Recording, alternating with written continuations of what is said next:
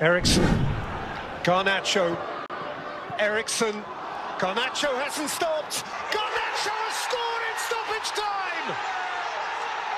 And Manchester United have nicked it!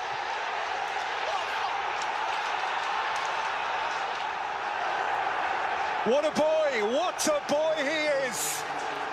Thrills and spills, and all the points.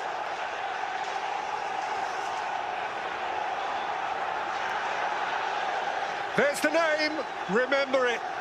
He's now but a kid. Now he is a Premier League man. Well, we talked about Daniel James having pace to burn. Garnacho's shown a little bit of that since he's come on, but this is exceptional.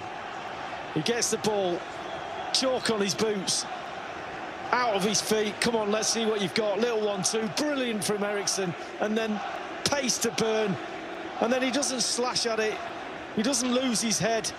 The space is there, and he just guides it into the corner, uses his strength, bounces off defenders, direct.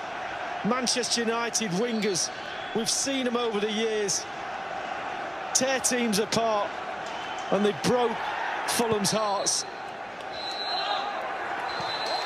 And it was the winner. And Manchester United check out with a smile. A big, broad, Spanish, youthful smile.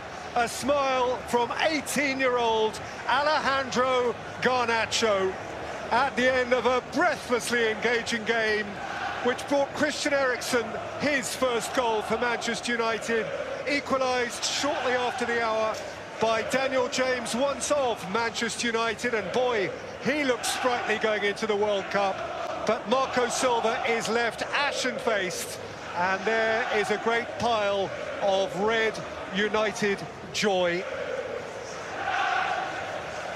And so that is it. Time to put away your club colours and pick up your national flag. But when the World Cup comes to America in 2026, be sure to buy a ticket to watch the Spanish boy, Alejandro Garnacho. Rebecca. Peter, Lee, thank you very much indeed. What a day for Alejandro Garnacho, the rising star of Old Trafford right now.